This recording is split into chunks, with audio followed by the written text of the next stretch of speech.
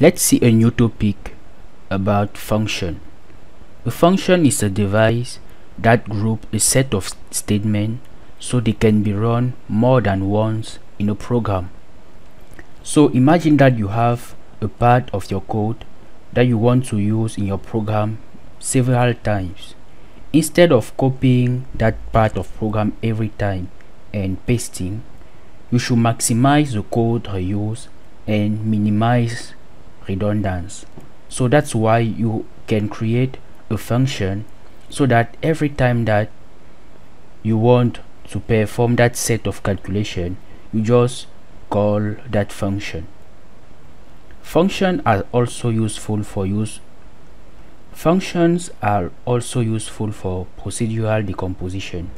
Imagine you want to teach your robot to cook a food.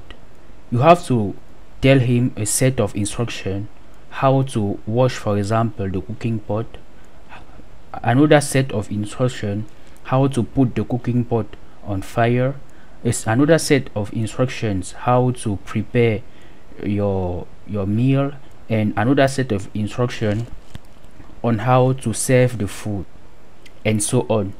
So you can divide all of this procedure of cooking a food in different functions at different steps.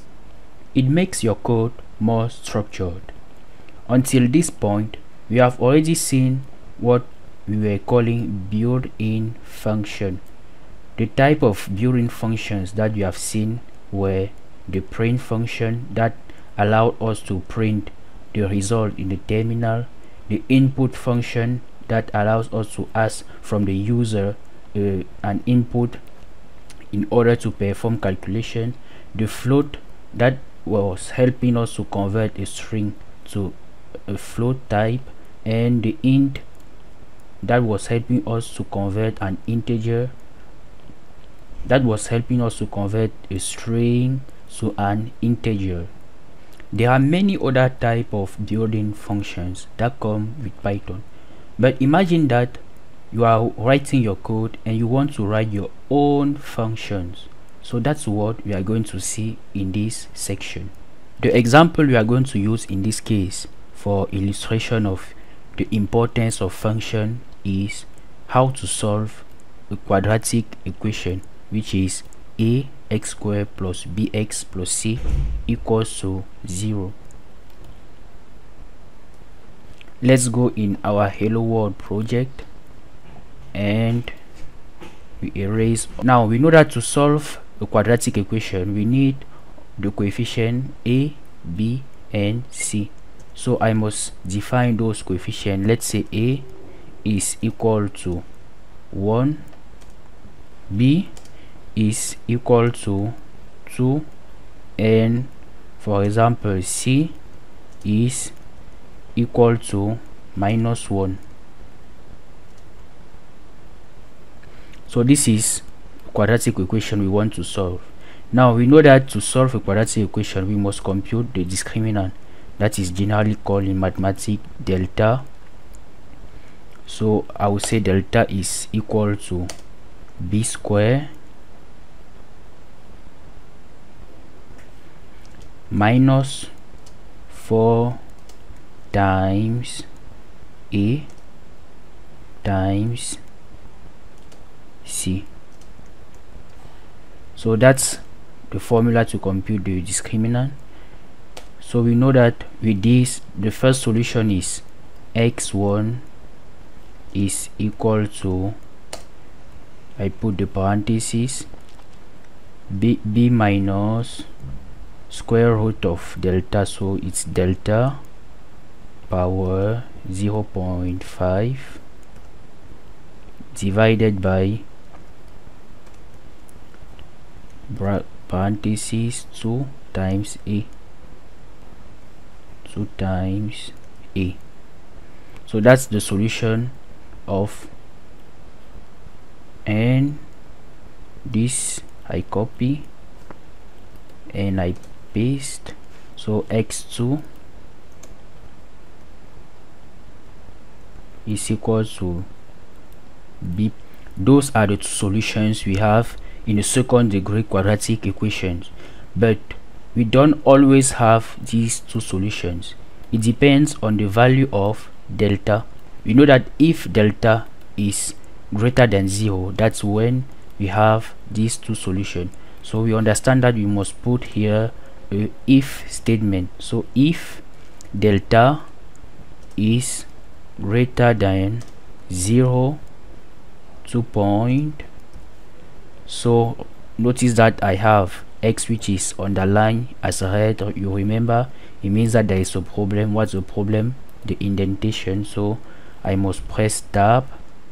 I press tab again, so my code is indent. Beautiful. If the discriminant is equal to 0, so I will put another condition, if delta is equal to 0, then I print I have only one solution, so x1 is equal to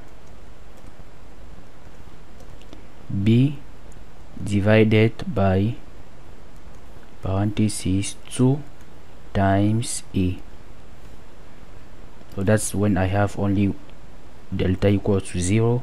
Else, that is when delta is negative. I don't have any solution, so print no solution. No solution. Before we run the code, let us in this case say you should print the result. So print, we are going to use formatted string to dynamically render the value though. So I say f like formatting string, and I say x1 is equal to, I put my curly braces and I put x1. We paste it and we change x to x2. Okay, very good. The same thing here, we paste x2 and x2, that is instead x1 and x1. So now let's print and see first of all the result. So you see the values are, we are in the first case, the values are x1 minus 0 and 0.4 and x2 2.4. Imagine now that I want to solve the same equation with different values of a, b and c, but I don't want to lose this result, so I want to know the result of this bunch of values a, b and c, and I want maybe to compare with another values of a, b and c. So you understand that I will be obliged in that case to copy all this code, to copy it, and I will paste it here for example, and I will come here, and maybe if I want to change the value of b, I can say maybe b equals to 3, maybe a equals to 2, and if I print again, I will have x1 and x2 for the first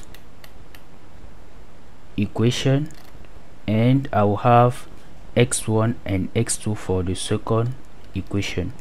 So now if I want to do this 10 times, I will be obliged to copy the code 10 times, so I will be duplicating the code. That's not good at all in programming.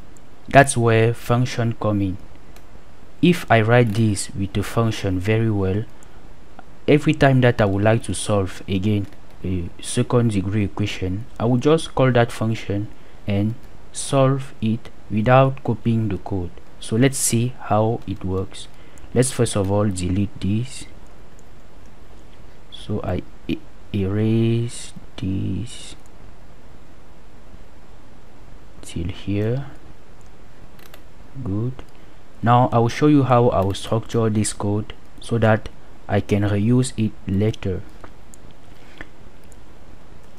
To create a function, I must use the keyword def, then I put the name of the function. I can put any name that I want. For example, I can put solve equation. So I can put this, I put parentheses, and I put 2 point. Good. Now in these parentheses I must put what we call in Python variables.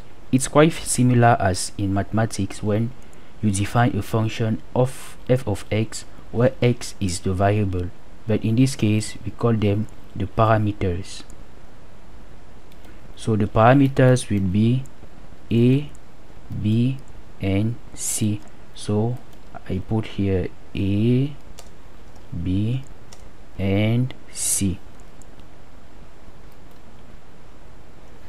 This delta must also be in the function, so I cut it and I paste it in the function. So notice that I have a red everywhere here. It means that I have a problem, you remember, and the problem is, maybe you have already guessed, is because I haven't indented my function, because I haven't indented my code. So in order to indent, I select it all and I press tab. Beautiful. Now I can erase this a, b, and c. I can erase it all and go back up. Very good. So this is how I've created a function that generalizes the solution of a second degree equation.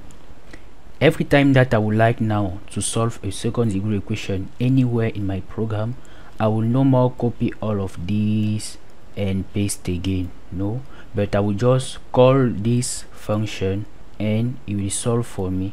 So let's, for example, solve, let's copy this, and we want, for example, to say equation 1 is equal to, we paste, so the value of a, let's say as the previous example, is 1, the value of b is 2, and the value of c is -1.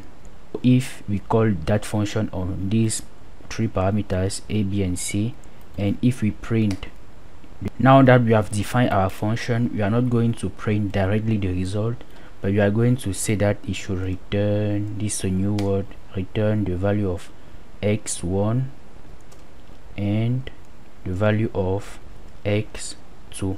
The same thing here, it should return the value of x1, and if we are in the last case, it should print no solution.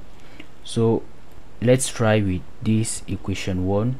So let's say at this point it should print equation 1, and let's run the code. So you see I have here the value of 0.41 just like in the previous case, and 2.41.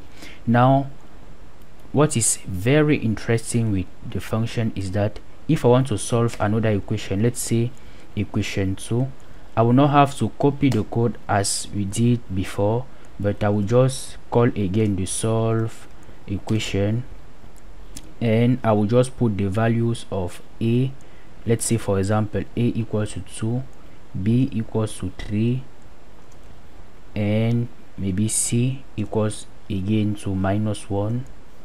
And if I print now equation 1 and equation 2,